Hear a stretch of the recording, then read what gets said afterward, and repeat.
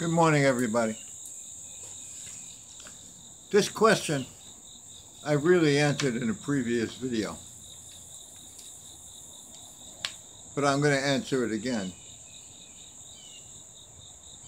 But at the bottom of this video, I'm going to provide a link to all my previous videos if you want to look at them. Like I said earlier, there are a lot of new subscribers and maybe you didn't see a video. So if you want to go back and check, you can go to all the videos. You can pick out whatever you want. So I'll provide that link. But on to his question. Hi, Dan. First of all, it's from Noel Posca. Hi, Danny. I'm glad you're feeling better. It shows. My question is this. What can I do before basketing the birds to ensure that they have sufficient water during the race, so that they don't have to land to get water? I've heard that some flyers are soaking safflower in the water for a period of time before they feed it to the pigeons. Will this help hydrate the pigeons, or will it only harm them? Harm the pigeons. Thank you for your continuing to share your knowledge about pigeons.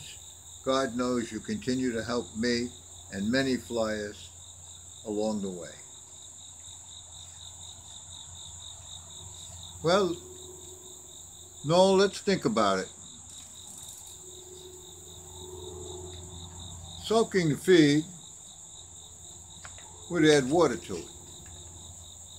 But let's think about how pigeons actually digest. When they eat grain, whether it be corn or safflower or anything, it goes in dry and solid. In order for it to digest, it has to soak and soften within the crop. Then it goes down the esophagus and into the digestive system and is digested.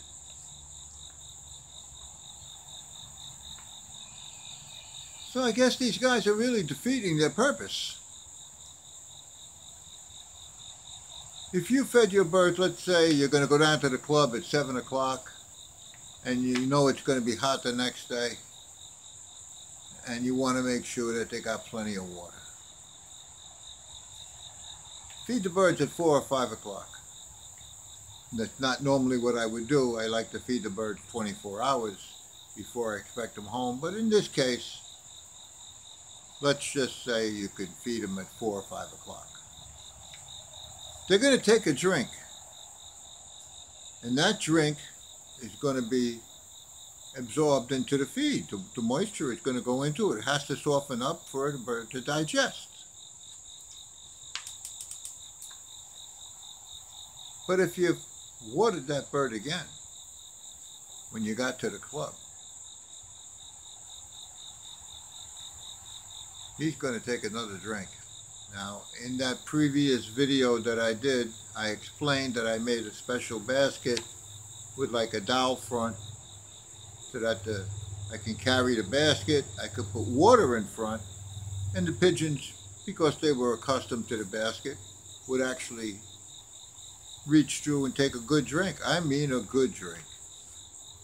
It was also a half-hour drive from my house to the club, and the birds got thirsty with the knocking around.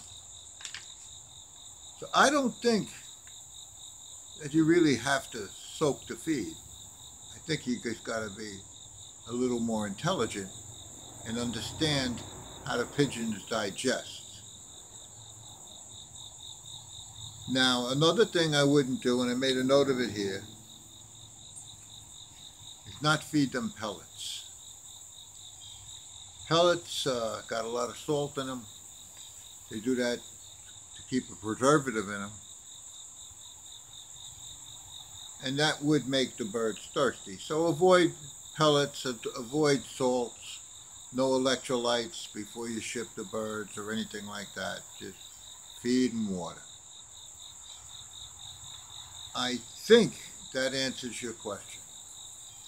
Again, I'm going to tell you again, at the bottom of this video, I'm going to provide a link to all my previous videos.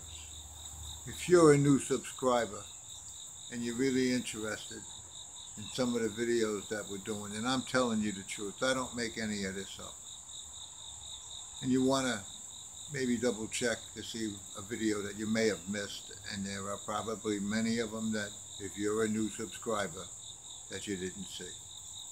So click on that link, it'll bring up all the previous videos.